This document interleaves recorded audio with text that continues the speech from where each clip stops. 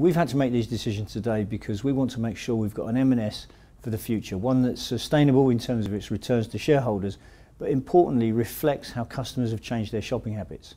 That's more people moving online. No, everyone understands that more and more people are shopping now online, and that means less time in stores. What we want to do is make sure our estate gives customers exactly what they want in the future and reflects those changing shopping habits, both in terms of what they shop and where it's located. How difficult a decision was this for you to make, given that you've worked your way up from the shop floor to the top of M&S? And as someone said, this is not just store closures, it's M&S store closures with implications, for our high streets. These were really tough decisions. The business has spent a lot of time in the summer forensically analysing where we are with our customers, where we are with our stores and the marketplaces they trade in. And we've had to make some difficult decisions, but what we believe we're doing is building a Marks & Spencer which is sustainable for the future. And that's really important, and important to me as somebody who's been here so long.